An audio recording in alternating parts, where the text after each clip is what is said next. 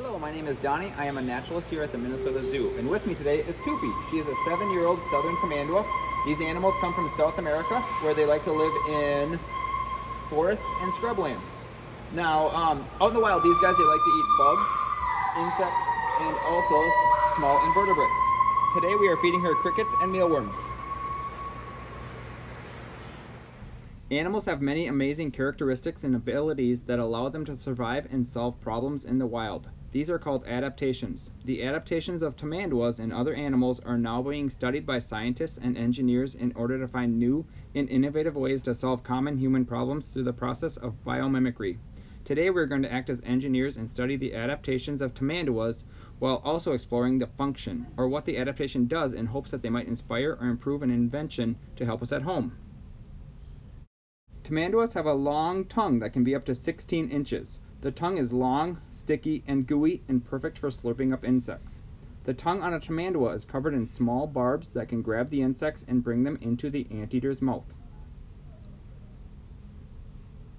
If you look closely, you will notice a tamandua has 4 giant sharp claws on the front feet that it can use to dig open termite mounds and anthills, which scientists say can be as hard as concrete. These can also be used as a defensive weapon against predators like the jaguar and margay. The claws can also be used to climb up trees.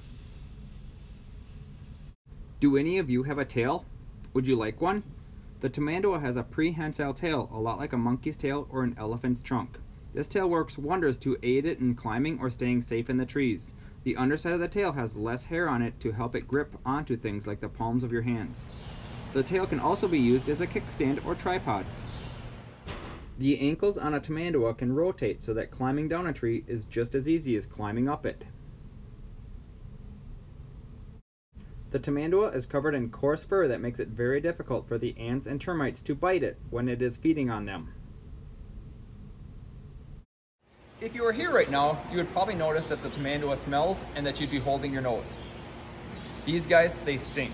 They are called the stinkers of the forest, and they are called that because they emit a very, very noxious odor. And that odor is perfect for scaring away predators that want to eat them. I know you guys don't want to eat something that's stinky, and not too many other animals will either. The tamanduas will also use that scent marking to be able to show who they are and where they're going. These amazing adaptations are so important to allow southern tamanduas to solve problems and to survive in the wild. How can we learn from animals like Tupi to solve our own problems and improve our everyday lives? Whether it is finding a better way to rake your lawn, coming up with a design to find the missing TV remote, or hiding your toys from your younger siblings. Can you come up with a new or improved design inspired by the southern tamandua to help improve your own life?